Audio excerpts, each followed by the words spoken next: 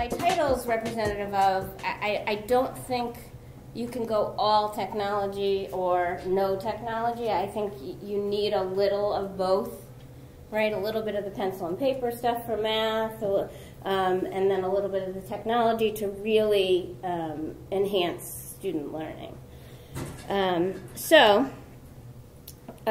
Basically, when I started here at Tunxis,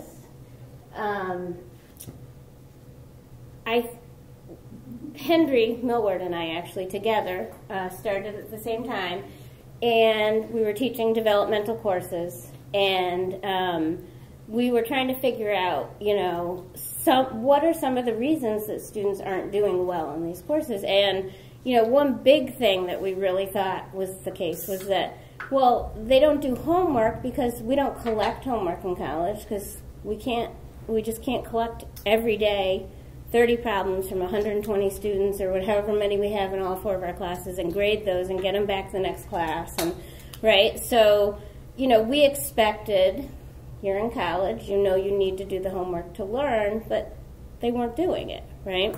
So first thing was, okay, so how can we get them to do it without us spending 7 hours a day grading homework, right? So it was selfish as well, right? We didn't want to spend a lot of time. So we introduced some new courses. Well, really, they were the same courses, but we introduced my math lab in a couple of the courses. And so they'd have to do homework because it was going to be counted toward their grade. My math lab would grade it for us, so that took out our part of it, right? And we thought, well, forcing them to do the practice, the homework, was going to make them do better, right? Wrong. Wrong, right? And you can't see, but I love Grumpy Cat, so, and I love math because it makes people cry, but that's not really why I love math. But yeah, so we didn't see a huge improvement, right, just by doing that. And we're like, well, what's going on? We know they're practicing more. They should be doing better on their tests. They should be. So, we started asking more questions, right? And so I was like, well, how are they doing the homework, right? So here's, a typical, this is sort of what my math lab looks like. So here's, a typical problem. Solve this, clear the fractions or decimals first, and then you put your solution in, right? And, they have lots of help functions, right? So we're thinking, well, that's a good thing, right? So they look at this problem, they don't know how to do it. They can say, help me solve this, view an example, watch a video, go to their textbook, connect to a tutor, ask their instructor, right? There's all these help functions. That's great, right? Students that's going to help them do it. Well, it's not necessarily a good thing, because this is what students very quickly, they're very tech savvy in some ways, right? And very quickly they figured out if they clicked on view an example, it would pull it up in a different window. They'd get an example that looked almost exactly like the one they were given, and they'd kind of pull it off to the side, and they would just kind of mimic without any understanding of what they were doing. They're like, well, look, there's they're doing it by 3 here, so I'm going to do it by 3, and then they kind of mimic what happens, and then, they weren't really understanding what they were doing. They weren't even reading necessarily the explanations, but just mimicking what was happening. Cut and paste. Yeah, kind of like cut and paste, yeah. And, so we said, all right, so maybe we can, take that out of here, right? No, you got to solve this yourself, right? You can't call tech support, okay? You have to solve this problem yourself, right? Or you're not going to be able to do it on the test. Okay, so how did we do that? Well, we removed view an example from the help functions, right? But they still had other help functions, so they had help me solve this, right? So help me solve this, the difference was it would actually help them solve that problem. And you might say, well, how's that going to help? Because then they just get it right. Well, no, if you use help me solve this, it actually walks you through the problem, asking you questions at each step. You finish and you get it right and you feel so good, and it marks you wrong.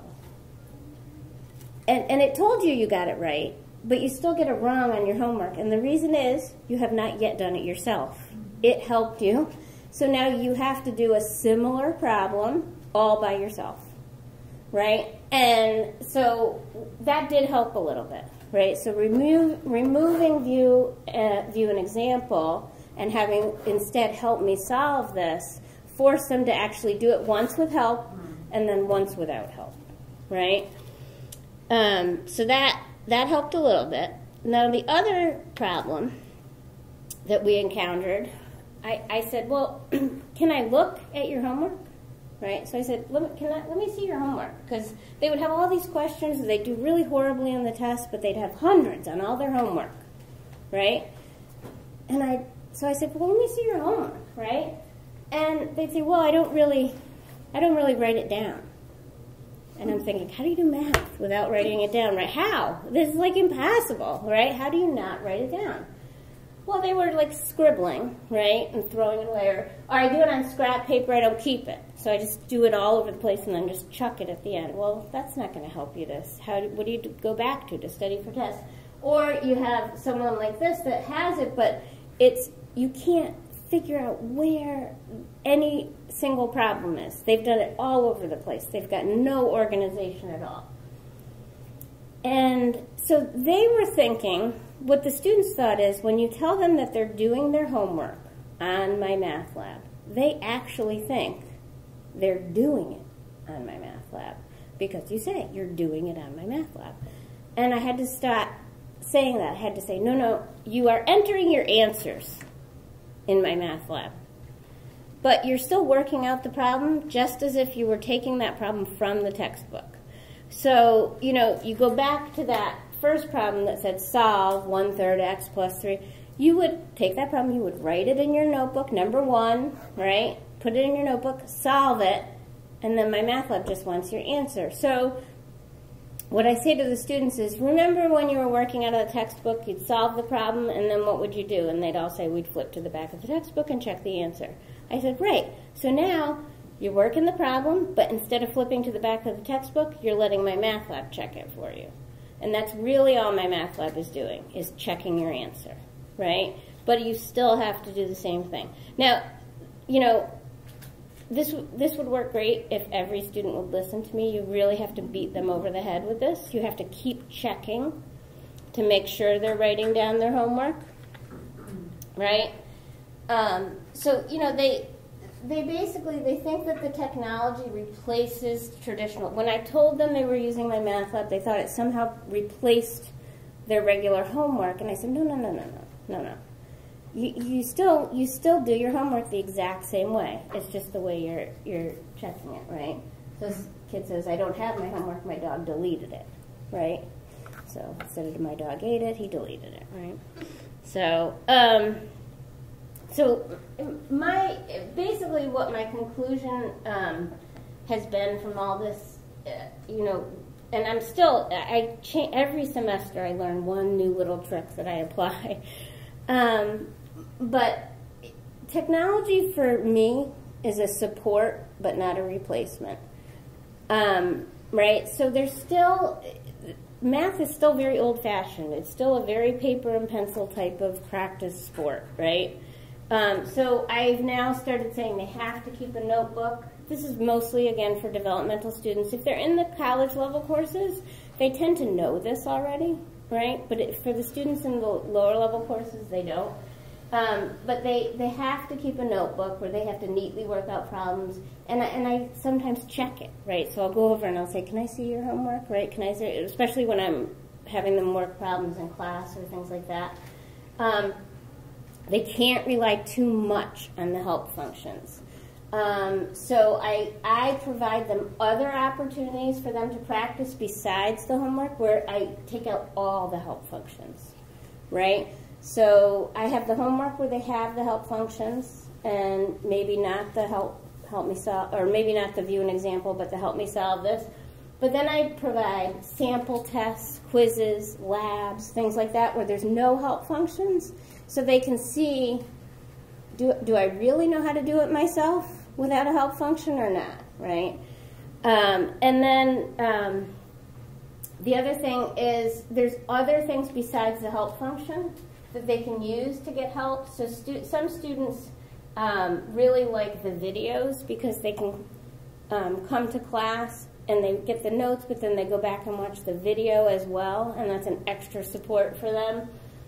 So there's videos for every section of the book that, you know, I always tell them it's not going to be as exciting as my class because, you know, it's not me on the video, but, you know, take it for what it is. But you know, they do like those, and they can pause a video. Yeah. The video comes with your text that you're using? Yeah, so My Math Lab is linked to a textbook, and the videos come right with the textbook. Yeah. And there's lots of animations and games and things that they can play. So I try and show them those. I used to think they would find them themselves. You know, if it's me, I would explore. Like, they have all these buttons on the page. I'd explore and see what's in each one. They don't. They just click on the homework button and the test button. That's it. They don't explore anything else. So I really have to show them, like, what's available to them.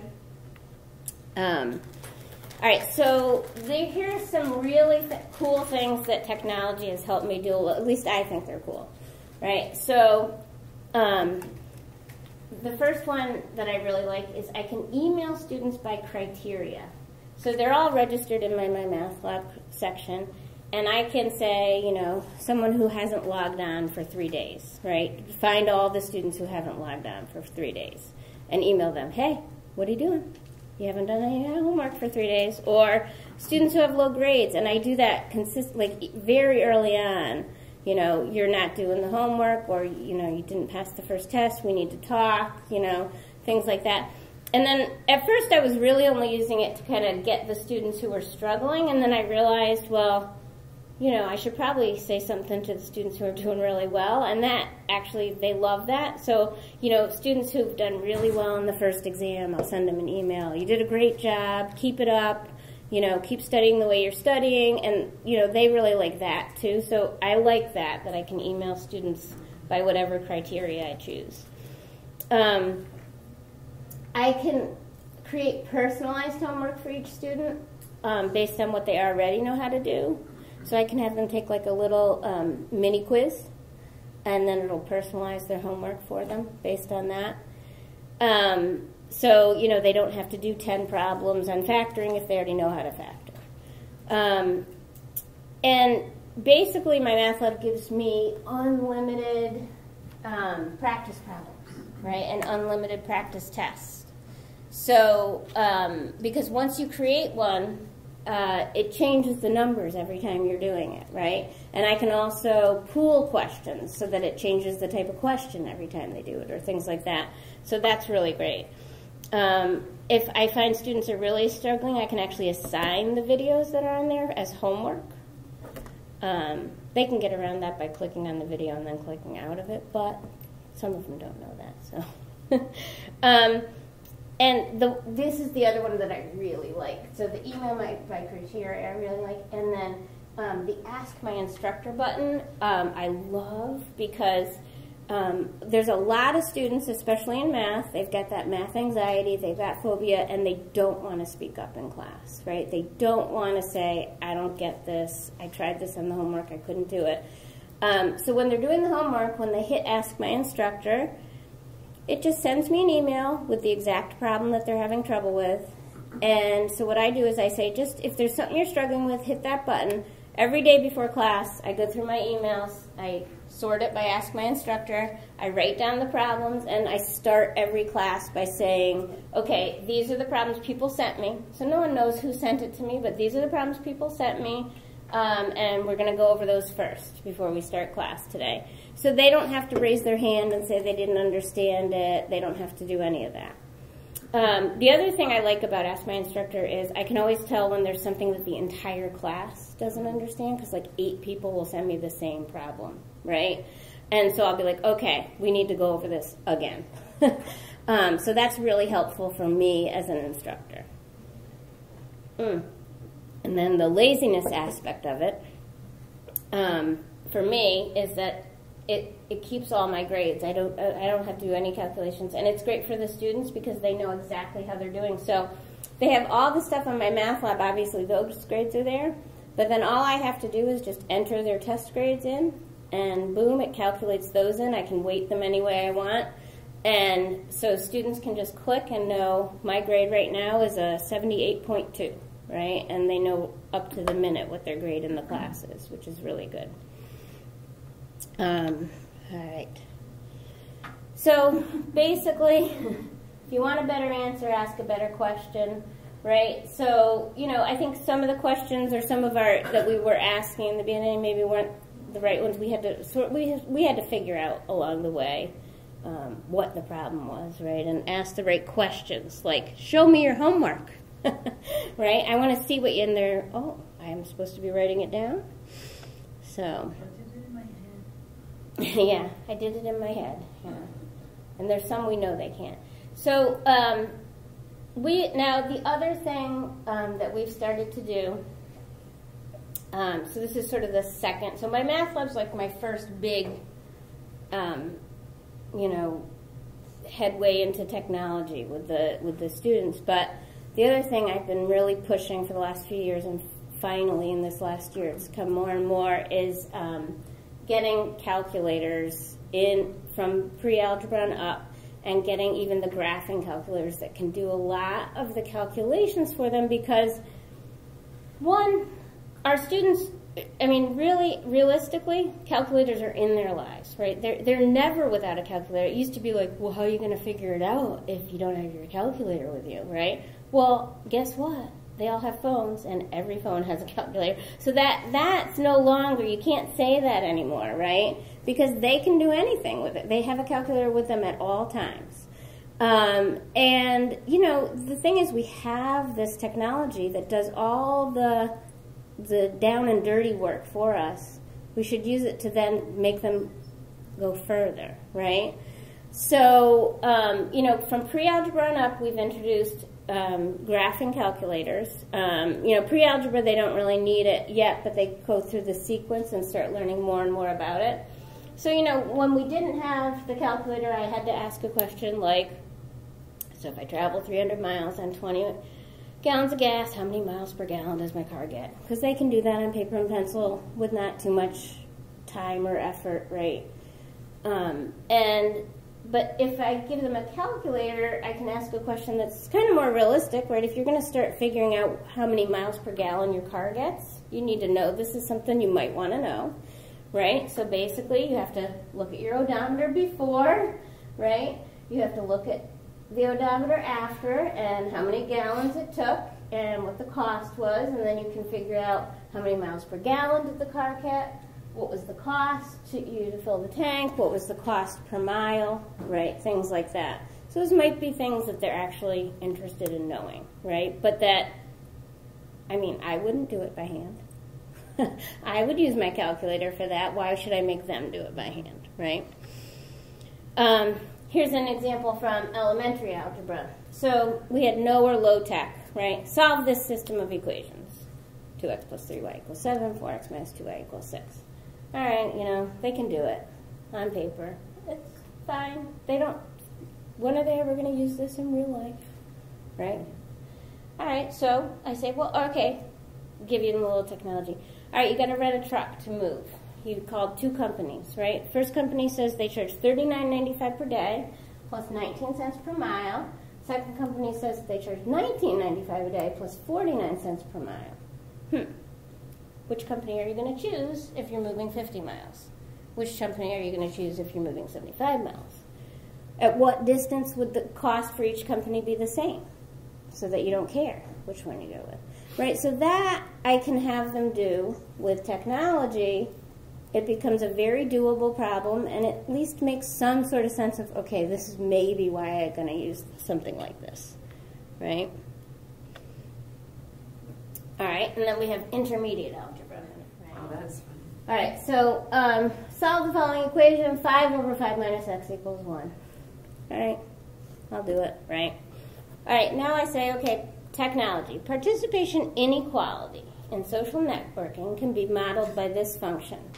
100 over 101 minus x for x between 5 and 100. So this represents the percent of postings by the bottom x% of the population. okay?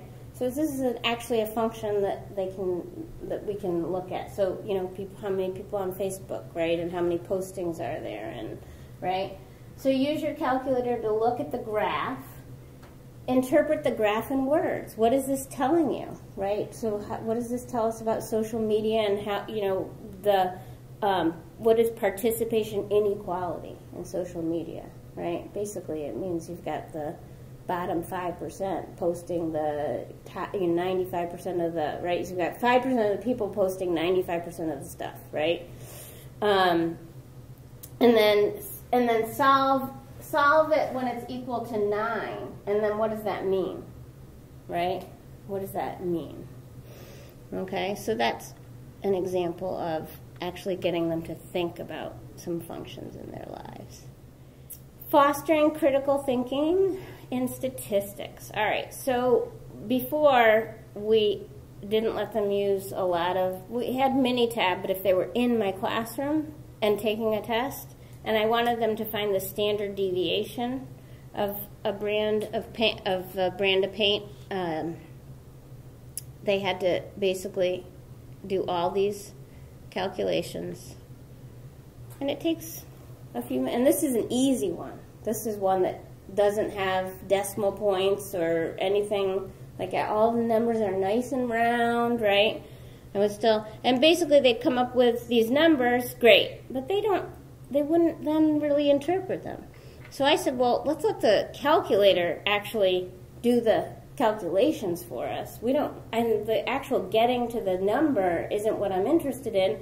Do you know what that number tells you, right? So now I'd give them, you know, actual data, right?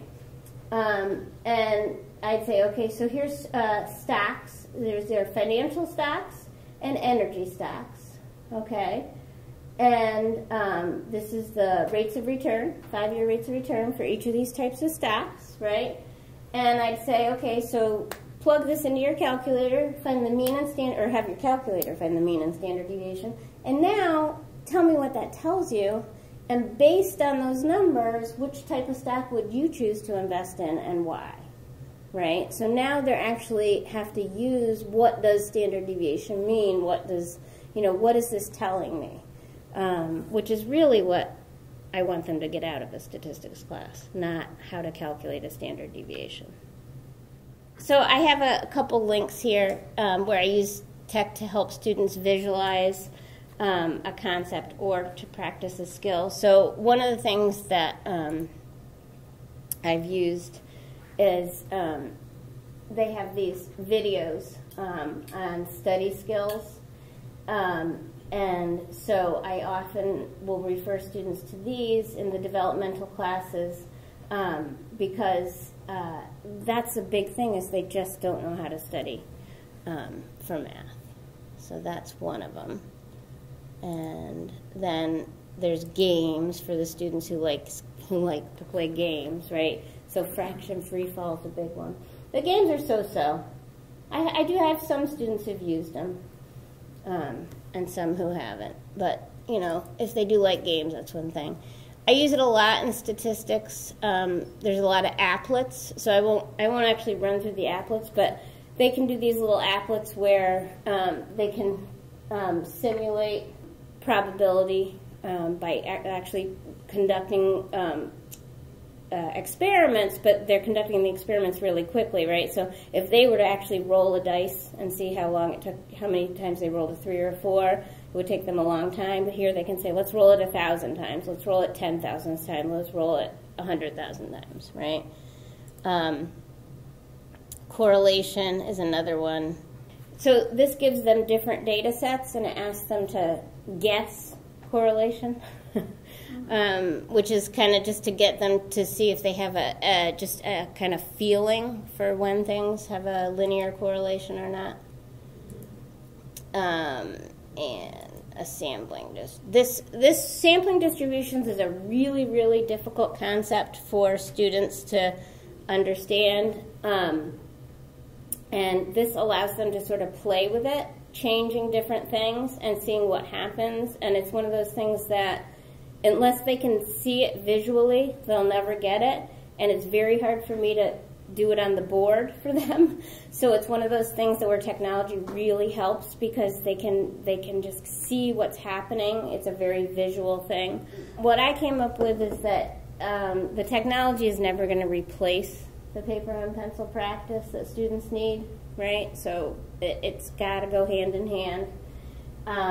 The other thing is, even though they're really tech savvy, they really need to see how to use it in your particular setting, right? In an educational setting versus, a social media setting, how to use it in a math class versus an English class. And basically, you don't want to use the technology just for the sake of using the technology, right? It really should support and enhance their learning of the concepts, right? But you don't want to use it just because this is really neat, And the other thing I like about it is you can, most of the students in the algebra classes, the big question is, when am I going to use this? So you can do more interesting problems. You can use the technology to say, well, here's where you could use something like this, right? When you couldn't do that before because the problems were so simple that they were like, well, I would just, I wouldn't even need algebra for that, right? And so balance is sort of the key thing between technology and paper and pencil calculations. And that's it. That's my conclusion. How can I trust your information when you're using such outdated technology? Chalk.